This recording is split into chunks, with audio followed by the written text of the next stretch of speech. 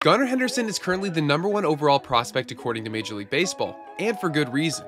Last year, between AA and AAA, he put together a .946 OPS, .416 on-base percentage, .297 batting average, 19 home runs, and drove in 76. When he got the call-up to the major leagues, he put up a .123 OPS plus across 34 games for the Orioles down the stretch, with 4 homers, 18 RBIs, and .348 on-base percentage.